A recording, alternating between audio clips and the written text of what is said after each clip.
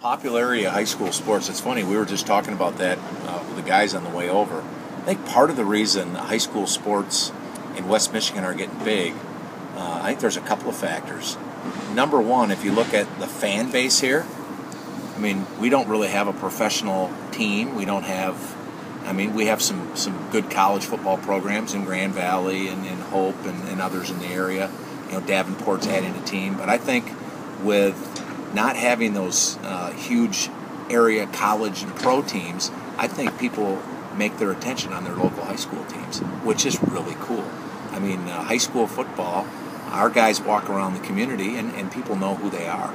They know, hey, you're number 11, you're Cooper Cicchini, you're a receiver on the football team. So I think part of it is just West Michigan and where we are having that proximity to the other teams.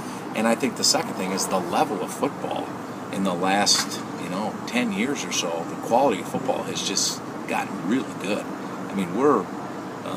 I look at our guys, the size of our players, the speed of our players, the quality of guys. There's always been good football players here, but I think overall, if you look at the quality of players, it's just continued to increase, and I think it's fun for people, even if they don't have kids on the team, to come out and watch the high school football team, because the guys are playing hard, they're solid, they're fundamentally sound.